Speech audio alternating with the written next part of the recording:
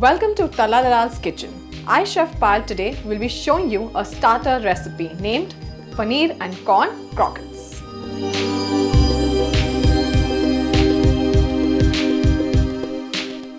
So to make the stuffing, first we'll heat some oil in a broad non-stick pan. To this we'll add some cumin seeds and we'll saute it for a few seconds. To this we'll add some finely chopped garlic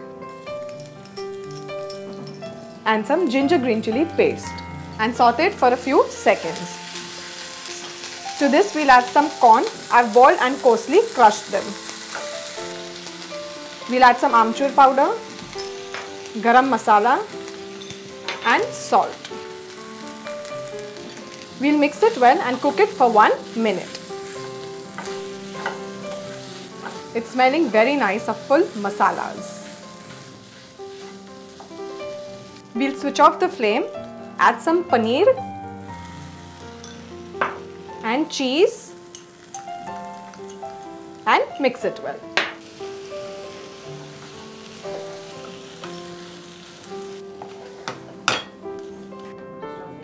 As you can see, our stuffing is ready. Now all we have to do is make the covering, which is of potatoes.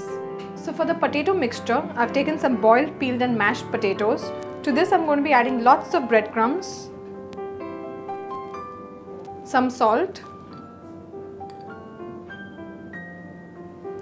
and pepper powder and mix it well. As you must have noticed, I've added no spice here, but I've added good amount of spice in the stuffing. See, we have to make it nice like a dough and make sure you use your hands. So as you can see, our potato mixture has also been mixed well. So now we'll take one portion. We'll make a ball, flatten it and make a depression. Put a portion of the stuffing that we've prepared.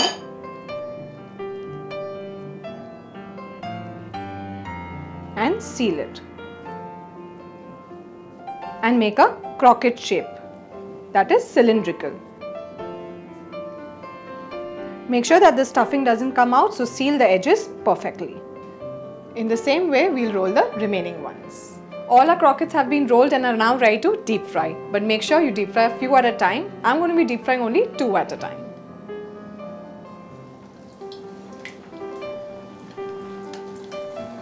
And deep fry till they're nice and golden brown in color.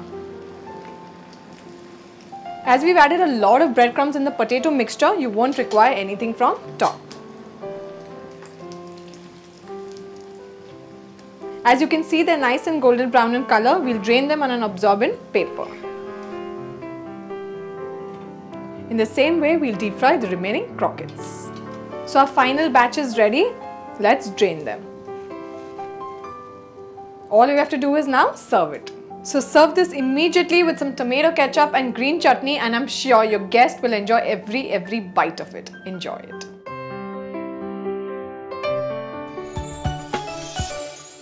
Download the Tarla Dalal app on your Apple and Android devices. Follow us on the Facebook and tarladalal.com.